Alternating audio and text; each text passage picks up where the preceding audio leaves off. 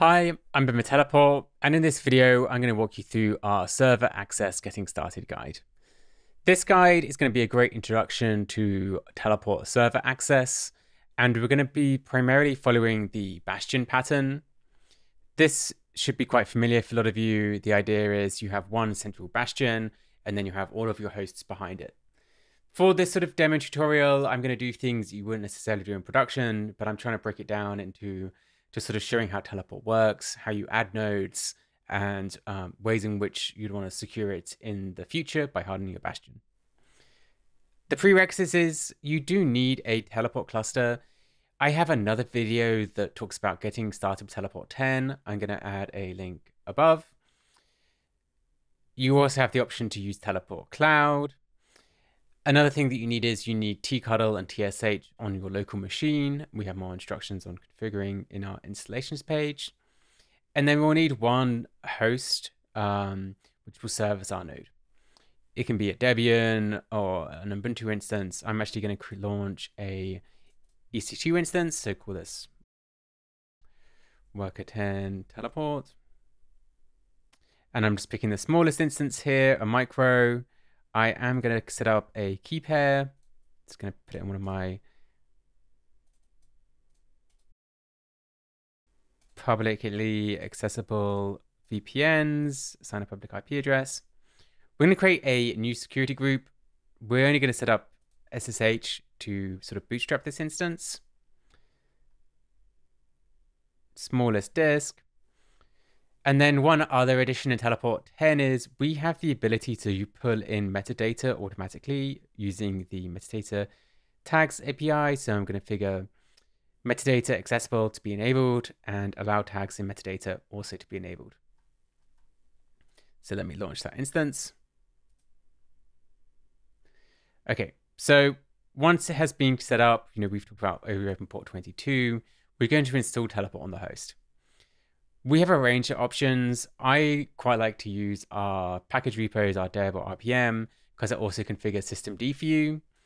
But we have a tarball, and we also have ARM instances and our legacy repo too.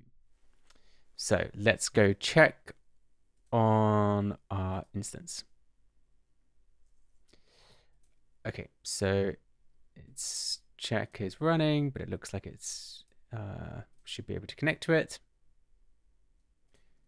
So let's open my terminal and create a new. Okay, so we're on our host.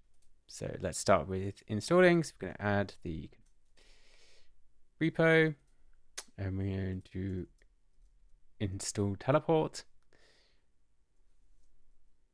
As you productionize this, you would likely add this to your AMI. You won't have to worry about the installation steps. Okay, so we have Teleport 10 installed. We can now go to the next step. So step 2 is we need to add the node to our cluster. To do this, we're going to start by creating a join token. And this join token we use using tctl, which is our administrative tool. And we're going to write this out to a file. The file sort of helps direct sharing the tokens, even when they're dynamically generated. And in this case, we are going to create this on my local machine. So I'm going to log in using TSH. And let me get my second factor app.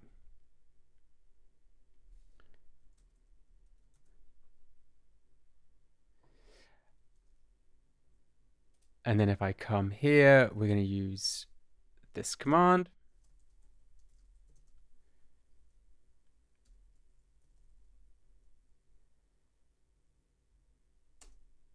Okay, it doesn't like it actually running as sudo, so run it without sudo. We have this token file here.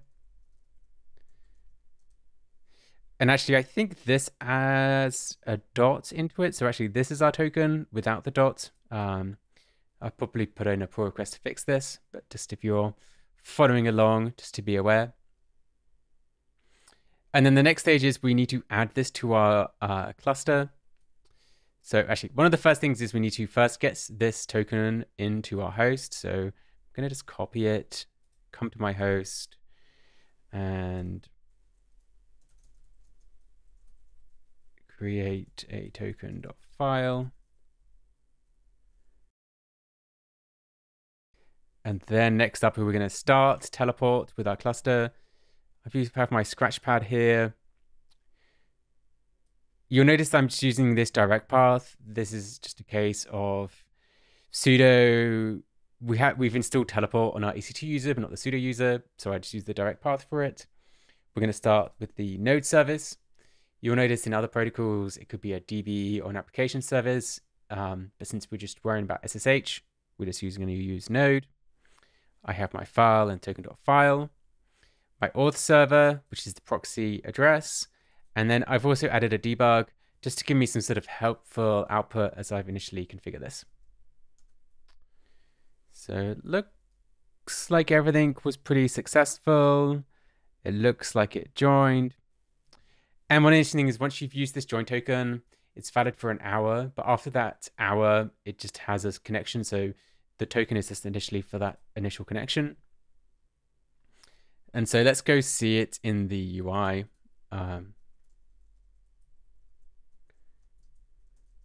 Log in, let me get my Authenticator app.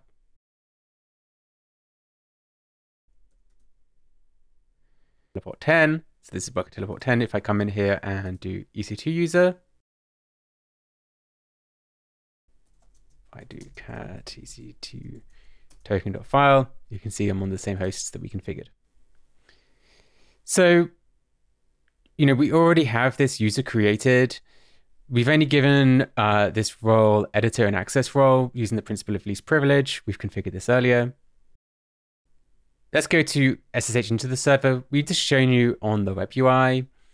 You can also do the same thing in the local host. So if I do tshls, I'm a worker 10 node.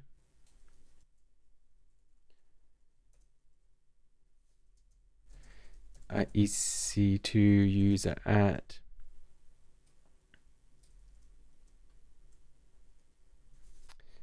so I'm on that host now, and you can see this is quite a long URL. I can also use labels to access this host, and so I've used labels now, which is like a very helpful, powerful feature. And we've used tshls, and we've done the tsh SSH. We also have TSH options and the SSH options here if you want to use OpenSSH. One of the other powerful features of Teleport is we have a full audit log. You can see when sessions start, when they end, when certificates get issued. And we also have session recordings available. So while I didn't do a huge amount, you can see what happened. And what's cool about Teleport session recordings is it's a full output of what happened during that session that you can copy and paste. Okay, so step 4.4. So here we have some information about using TSH and the Unified Resource Catalog.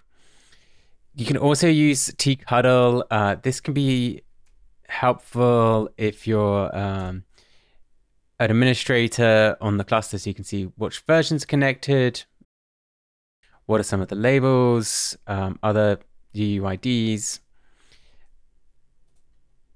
And if you add labels, this is also a powerful feature that you can just use the label, let's say environment equals example.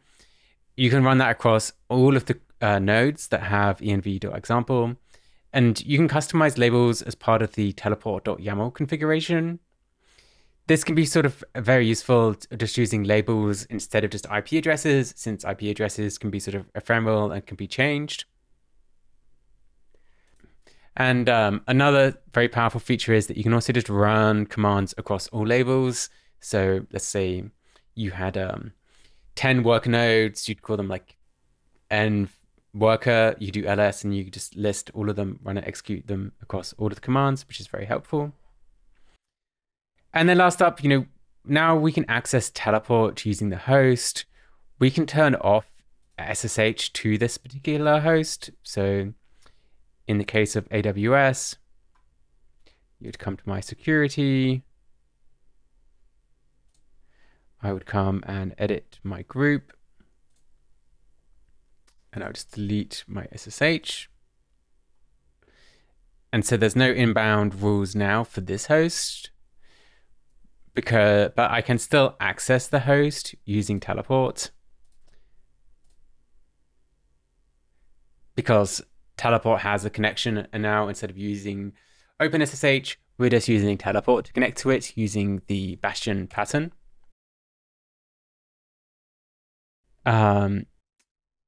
And then this is kind of a conclusion. So we've sort of gone through how to set up and add a SSH node to a cluster, and then how to connect TSH to manage and introspect the cluster. So now we can sort of shut down and sort of go to next steps. We have a lot of other useful guides here for more advanced things. So using teleport with OpenSSH, using our BPPF enhanced session recording. Host user creation is another new addition in Teleport 10. This configures Teleport to create the transient host users with restricted sessions. So lots of useful information here, which really upgrades previous server bastions. If you have any questions or comments, you can join us in our community Slack. It's available here and freely available. Thanks for watching, and I hope this was helpful.